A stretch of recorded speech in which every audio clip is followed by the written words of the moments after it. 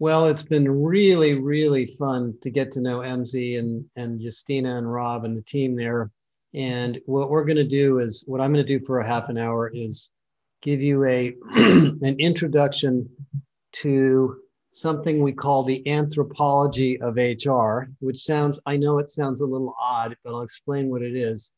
The where this all started was Rob and me having lunch in Oakland, but even before that, having looked at the human resources profession for a long time, it's extremely complicated and it's extremely important.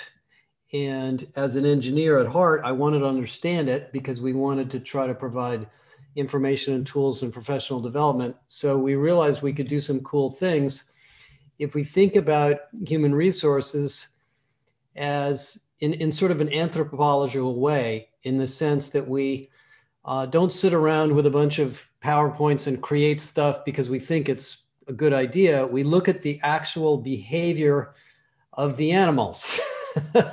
We study them and where they're going and what they're doing and where they're migrating to and where they came from and which parts of the community are growing and which parts of the community are shrinking. And if you think about that analogy, it really, really works for probably every profession. I think you could do this in IT and you could do it in sales. Sales is a little more complicated because it's so domain specific. But anyway, we set out to do this and with the MZ group, and we've been doing it for, I guess it's been 6 or 7 months, and we're really starting to learn some amazing things.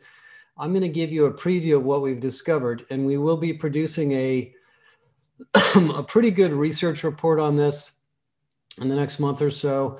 And then we are in our academy using a lot of the information that we're gaining from this to help companies assess the state of their HR departments, to help individuals assess the state of their HR career, and then really for anybody in the profession to understand what they can do to make it better. So let me just start at the beginning. What is this all about? I don't know how many of you are in HR that are on this webinar, if a lot of you aren't, but HR is sort of a misunderstood domain. In the old days, it used to be the personnel department, and they basically paid people and sort of sat around and kept people from getting in trouble. In reality, it's changed a lot. When I fell into it 20 some odd years ago, I came into it as an analyst, originally started working in online training. I used to go out to companies and they would say, well, just tell me how GE does this because I want to copy how they did it. And then there was, tell me how Google does it because I want to copy how they did it. And you know what, those days are gone. You can't do that anymore. You really have to look at it as an innovative function of business. Yes, you can copy and learn and share from many, many other companies, but the economy, the culture of each company, the industry you're in, the geographies you're in, the state of maturity, the age of your company, the type of leadership team you have, your business strategy, those all impact your talent strategies. And now in the pandemic, we have this very asymmetric world of rapidly changing, to some degree, violent issues. And I mean that in terms of the virus, not physically violent, that HR people have to respond to very quickly. And technology, data, AI, and systems and digital tools are now, an integrated part of our lives. And so HR people really have to be very inventive, and they really need to create great solutions much more quickly than ever before. They can't just pick up and, oh, well, GE has 9-box grid. Let's just use that and everything will be fine. And by the way, GE isn't such a good example to follow anymore anyway. And look what happened to them. Now, we also know, for those of you that are in HR, there are some traditional tribes or families of skills. And, this is just, I'm going to show you the data and the real data in a minute. And when we went out and we started looking at the data with MZ, what we did with all of the tools that MZ has is we pulled all of the data about all of the jobs that are open in the United States and Canada. I think it was US and Canada. And we started to group it by skills, by the inferred skills and the explicit skills required in all those jobs. And then we started to use cluster analysis to see, how these roles worked. And we found that there were about 14 of these tribes. Now, the word tribe is sort of a strange word, but I think it's a really good definition. What these are is these are clusters of human beings that do similar work with similar backgrounds, demanding similar skills. And you're going to recognize these if you look through these. You have these people in your company, or you are one of these people.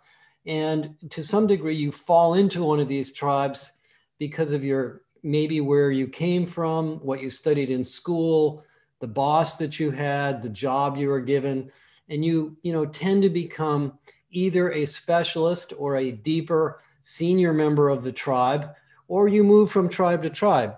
And what we found is that some of these tribes are growing, some of them are sort of stagnant, some of them are highly strategic at a given point in time, like the one on the far right is really hot right now. Most of you in HR are not experts on public health. You will be by the end of next year, I guarantee you. Data science has been very big the last 2 or 3 years. HR tech, learning and development's been around a long time. Diversity and inclusion is peaking again. So these things come and go. And so what we want to do with this is not just, kind of write a book on it, but put in place an infrastructure so that we can continuously update it, because I believe this is a never-ending, changing thing, and we need to think about it as an ongoing anthropology. Just like in the real world of humans, we tend to move around and change and adapt, and we live in different lifestyles and so forth.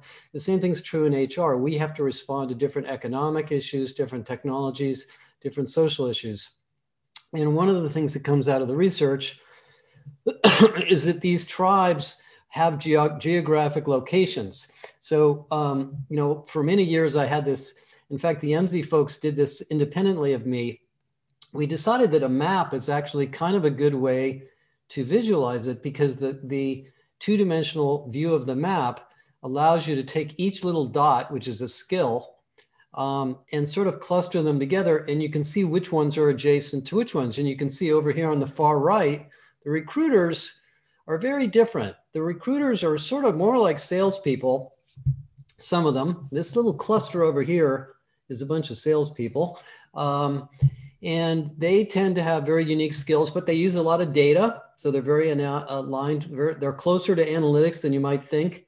The learning and development people are up here, sort of in the high country, dealing with issues like skills development, skills assessment, training technology, and so forth. And they're very adjacent to people that do organizational development, or very adjacent to people who are in the planning and human resource business partner role.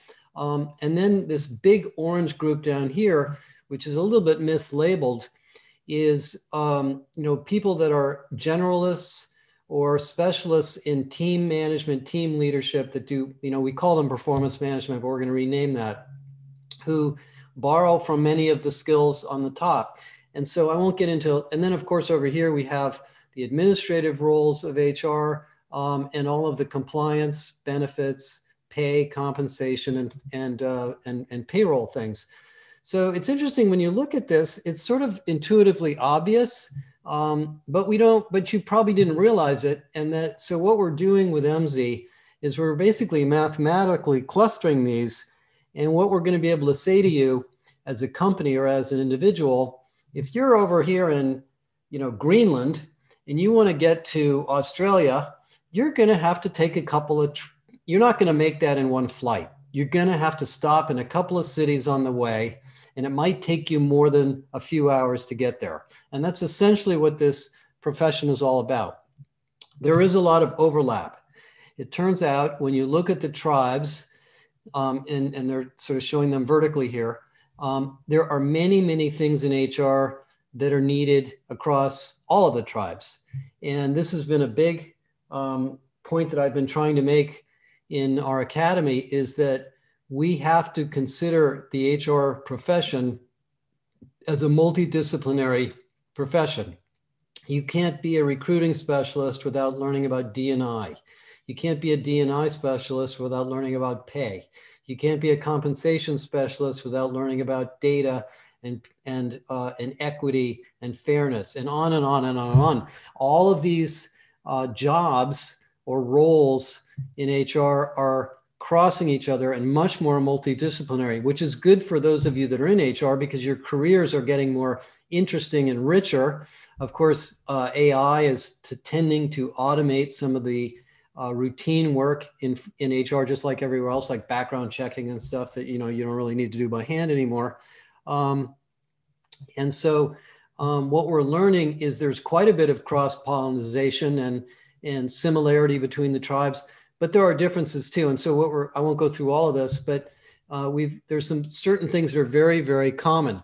The other thing that you have to think about when you think of skills, and this is a little bit different from the MZ data, but having a skill doesn't turn you into a capable professional. The skills contribute to that, but you basically get thrown into a job or a role or a project or an initiative where you have to do something. And that is not always a perfect match with your skills. And in what we found, and this is something that I've spent a lot of time on in our academy, is that in the HR domain, there tend to be 5 types of roles or skills. There are specialist jobs where you're called upon to design something or implement something or execute something based on your specialization. And there are a lot of them, and they are always changing. There are business partner roles, the red, where you are specifically assigned and expected to work as a consultant. And yes, you need domain skills, but you really need to be a consultant first and a domain expert second. And you may spend a lot of time finding experts and bringing people together. And so there's a whole new set of skills there. The third are people that do service delivery, the people that design and develop employee experience solutions, case management solutions, technologies, service centers, huge amount of that in HR because many, many things that happen in the HR domain are transactional and serving the needs of an individual employee who has an issue and they just need it resolved. There are project and functional leader jobs where you're leading an initiative. I think this year, most of you have found yourself thrown into those jobs, a back to work program, a work from home program, a well-being program, a mental health program, a resilience program, a program for workforce transformation. These are things that are project leader, project manager, executive, and technical jobs. And then there's, of course, all the leadership jobs of HR. And leading in HR is just like leading anywhere else, but it has its own unique issues in that HR leaders are oftentimes working with the board, with the CEO, with other very senior leaders, and they get involved in very difficult issues about the company and very difficult issues about how to set up and run the function. What I found in sort of my experience with this is I think about it like engineering.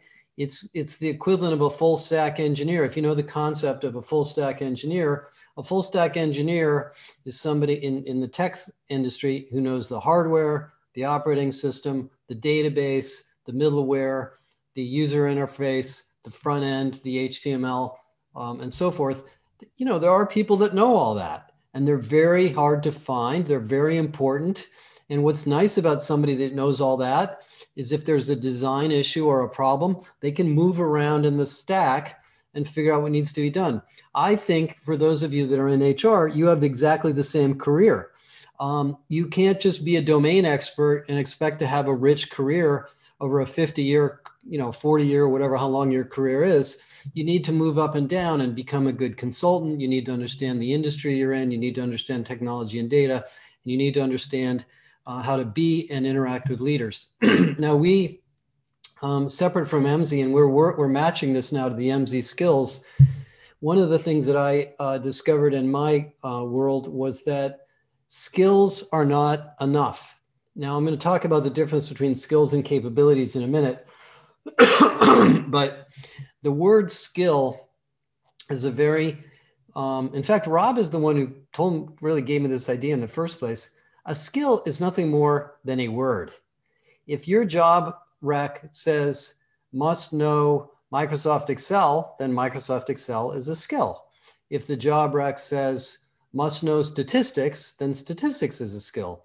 If it says must know CFR 2111 regulations, then now that's a skill. So everything that's ever been written down in a job description is a skill. So if you look at the MZ skill database, which is 20 or 30,000, or maybe it's more than that, there's a lot of stuff in there.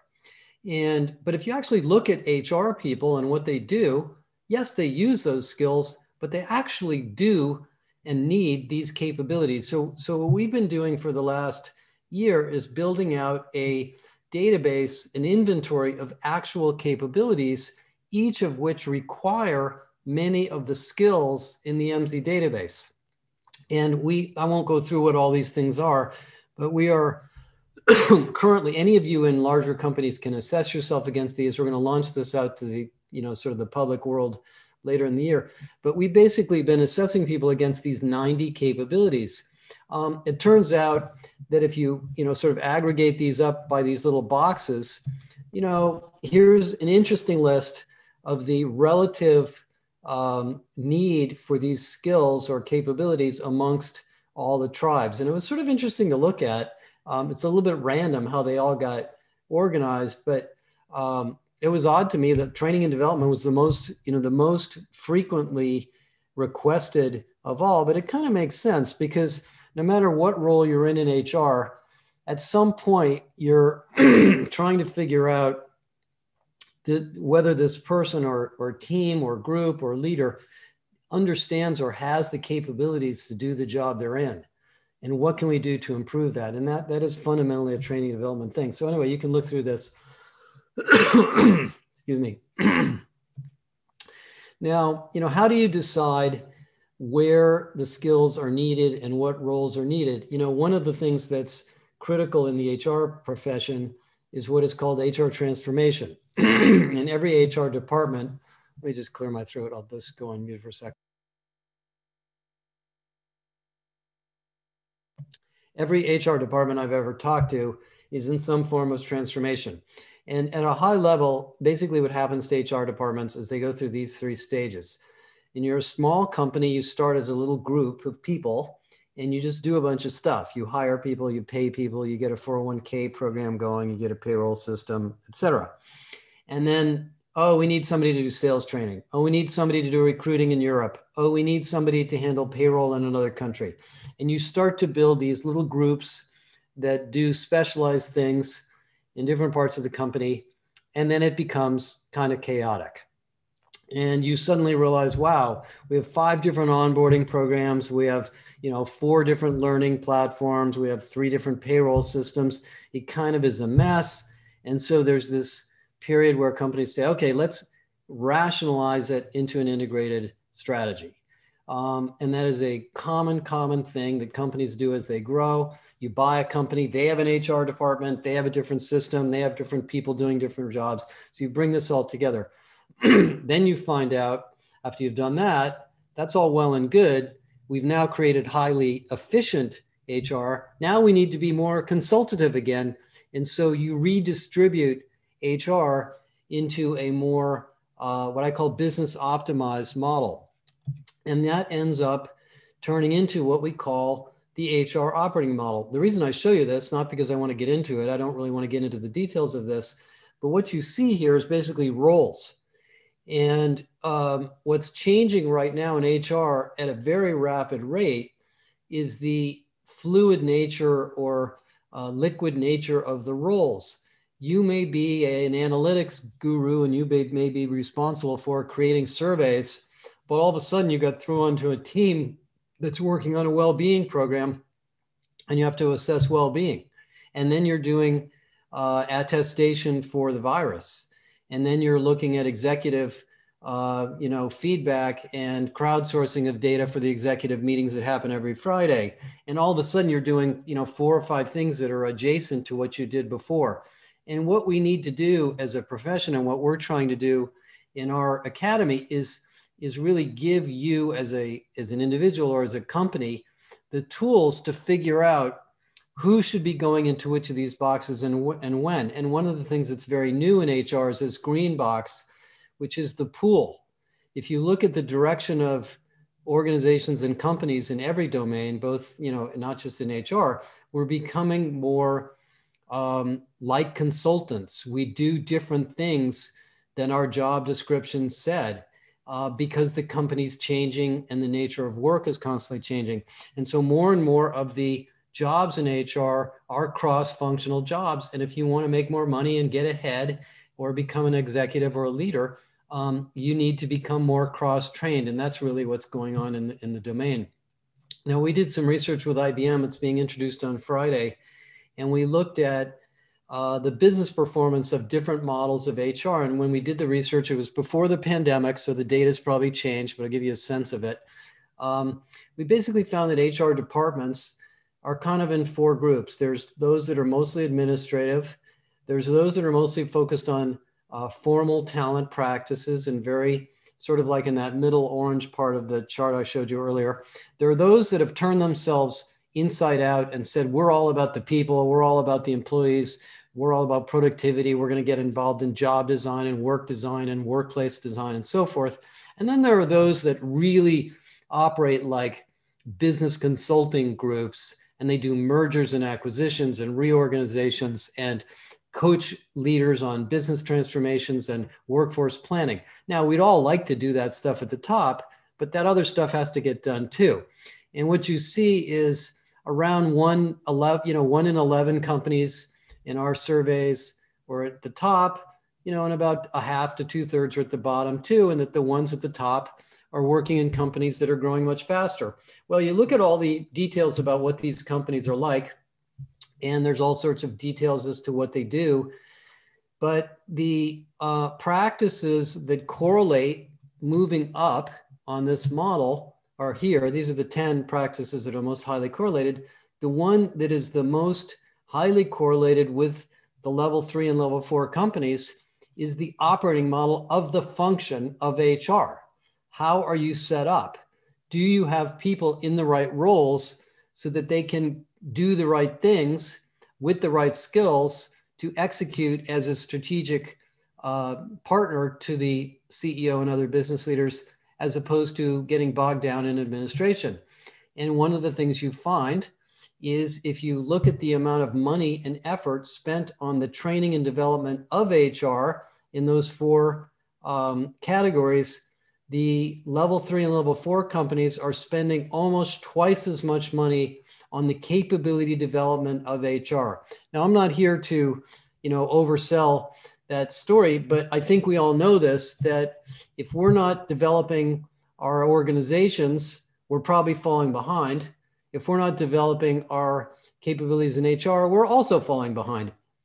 So let me sort of close up on one discussion point on this idea. So MZ's database is probably the world's most credible, complete, interesting database on skills. There are many skills databases out there. Virtually every HR technology vendor claims to have a skills engine. What they don't have is the data behind it. I mean, Workday and Degreed and all these companies have inference engines that can kind of scrape data from whatever your HR system is and try to, kind of infer what they think the skills are of an individual. But that's not that useful if you don't have a lot of data. And if all you have is one company's data and it's not in one place, you're not going to get that much out of it. What MZ has, of course, is a vast, large library of that. And they can be used to develop the capabilities. And let me just sort of give you a final little thought on how this all comes together, because I've been thinking about this a lot. On the left side of the picture, in most companies, including in HR and every other domain, you got a job description. We go out and find somebody, you write down the job description. We need somebody to do this, this, this, and this, and they want to go to this school, and we want them to have this kind of experience and so forth. And then, of course, when they actually come to work, they don't really do that. They do other things. And so they have roles. The roles are, usually similar to the job description, but they vary. And sometimes you have multiple roles. I was just on the phone with SAP this morning, and they actually have a very active, what they call job sharing model, where at SAP, you can take a job and say, I'm going to be in this job 70% of my time, but I want to spend 30% of my time on this other job. And they actually formally assign you that. So you get to do two things. which I think is kind of cool. I mean, that's kind of where the world is going. Anyway, so in each role, you have these capabilities, which I showed you earlier, that are the business capabilities. Like if you're in sales, you need to know how to qualify customers or prospects. Well, qualifying a prospect is not a skill. I mean, it's a lot of skills. You need to know how to ask the right questions. You need to know how to listen. You need to interpret answers. You need to know you need to know something about the business and the industry that the person's in and so forth. So there's capabilities. And so then the skills make that up. And I think this is a good way to think about it. And what we're basically doing with MZ now is we're building for HR, not for the whole company, this ecosystem of how to manage these tribes. The tribes exist for many reasons. Some of the tribes are historical. Some of them come from where people went to school. Listen, if you were a teacher and you went into business, you got put in the training department, you were a trainer, you were standing up in front of a classroom, then somebody turned you an instructional designer, then you went and learned a lot of tech. The next thing you know, you're an instructional architect. That's a tribe. You fell into that tribe because of how you got there. And so what we're here to do to help you deal with all this is assess where you are, benchmark yourself against other organizations, look at the roles and the jobs you have and the skills associated with those jobs, and then fix it if it's not working. And one of the things that's so cool about working with MZ is they have this, huge library of tools that can help you figure it out, because sometimes it's city by city, country by country, state by state. In this country, if you create a tribe of people analytics in this city, it's going to be a small tribe because there aren't that many people there. So sometimes this gets into how you design the organization, where you put the people, who you hire from, what schools or other locations you hire from, with the ultimate goal of these 4 things on the left. Are we set up correctly? Do we have the right courses and content and skills and capabilities in the team? Do we have the right level of mentoring and coaching? By the way, one of the things that comes out of our capability assessment from the companies that have taken it is the #1 requested development process that people want is a mentor. They don't want more courses. That's the 3rd thing they want. The first thing they want is a mentor. And then projects, assignments, stretch assignments, new things to do. Give me a project to work on in this. I really want to get better at it. As long as I have a mentor, I'm more than willing to jump in. Those are the things we want to help you do. And that's what this is all about. Just out of sort of for interesting, a little bit of feedback in the data we've collected so far, these are the things people want in HR the most, these top 5 things. And the areas where they feel the most insecure are on the bottom. People don't feel comfortable with facilities and workplace safety yet. D&I is an amazingly difficult area of HR. Most HR professionals do not feel that confident that they know what to do. Analytics, HR service delivery, project and product management, and agile solution design. We're, as I said earlier, more and more HR people are starting to feel like product managers and less like service delivery people. And then, of course, all the issues of well-being, social responsibility, and so forth. Those are all areas where people are really, really growing. Here's the data on what people want. And you can see the #1 most desired developmental opportunity is mentoring and coaching. #2 is more responsibility, which is really one of the best ways to learn. The #3 is events, sharing with other people, and #4 is courses. So this isn't a domain of just throwing out more content. And I've been talking about this for years, is that, throwing out a bunch of content might make you feel better, but it doesn't necessarily improve the capabilities of your company. So anyway, that's what we're doing with MZ. I have to, first of all, I want to thank Rob in particular for getting me looped into the organization. Justina and the other folks at MZ that we work with have just been incredibly intelligent and interested and passionate about this. We will produce a report on this to help you as an HR professional or as an HR organization. And if you're not in HR, you're probably going to find it interesting anyway, because it's probably got a lot of stuff in it. You can use it for your domain.